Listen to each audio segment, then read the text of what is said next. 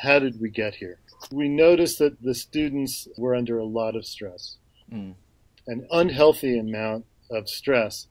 We determined that a lot of the source of the stress had to do with the unhealthy relationship between the teachers and the students at conventional schools.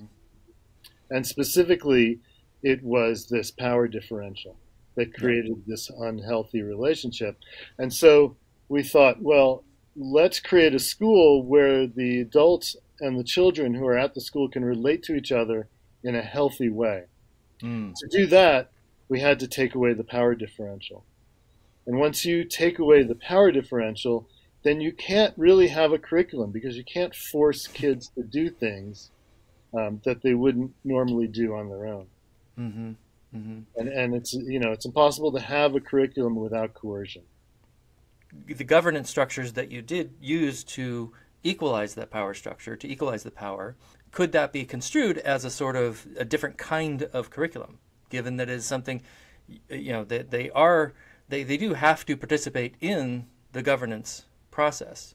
And so it is required. It is something that they can be kicked out. There are things they cannot do, and that's defined through the governance. Would it be fair to say that that's maybe, say, a social curriculum rather than an academic one? Yes, absolutely.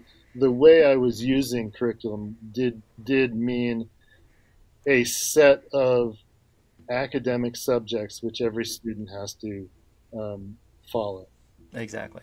So that was the definition that I was using. Certainly we do have, and it's really, there's only a few really mandatory things at our school. One is that you have to take part in the school government. You have to help run the school. The other is I have an orientation seminar. We were just discussed this last week because I was thinking maybe it's time to drop it, but the students still want it. They still want the orientation seminar. So that's another mandatory thing. And then you have to clean up after yourself.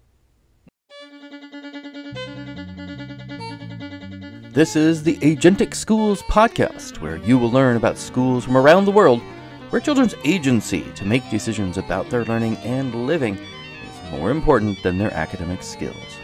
I'm your host, Don Berg.